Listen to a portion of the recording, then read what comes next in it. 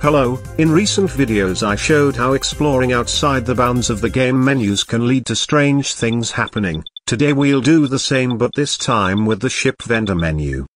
As you can see, this element is worth 5,000 bolts, but if we move the cursor where we shouldn't, we can find it, buy it and keep it for free.